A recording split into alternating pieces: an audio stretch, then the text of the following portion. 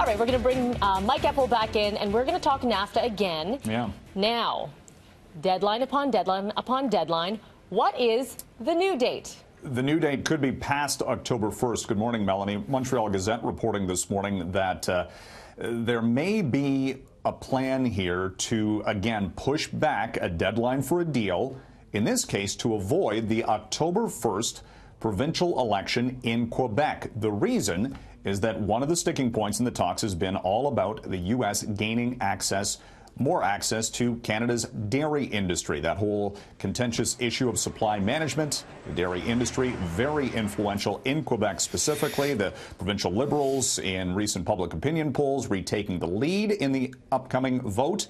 And the federal Liberals probably don't want to have anything that might derail or affect the Quebec provincial election outcome. So again, there was talk that yesterday was the deadline, and then the end of this month specifically, to get something on paper for the U.S. Congress to vote on before the upcoming midterms stateside. But again, the deadline just keeps on moving.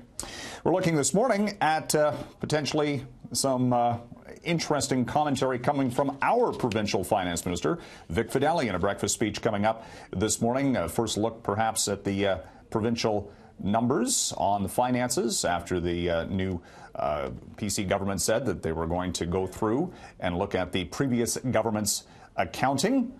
And Vic Fedeli and Premier Doug Ford have been saying all week that they're warning that the deficit numbers that have been talked about in the spring budget will be much above that. So we'll get some details on that coming up today. Wall Street starting the day with records for the Dow and the S&P. It has been a very strong week for U.S. markets.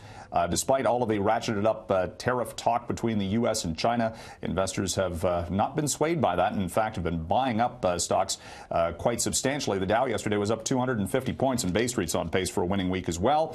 Lineups at the Apple stores already this morning. It is iPhone sales day, so we'll be tracking Apple shares for potential implications from that. Apple coming in actually over the past 5 days down by about 2%, but still over $1 trillion in market value. And Roger, we're also watching, of course, the pot stocks today, because Tilray, which has been up and down and all around all week, yesterday was down 17%, and it's already down another 10% this morning, a half of where it was on Wednesday when it hit $300 per share. And at that point, didn't it jump 150% or something on that day? It jumped 92% specifically, and then was down briefly, then back up, and your guess is as good as mine where it's going to go today. What a ride. All right. Thank you very much, sir. Have a great weekend. You too.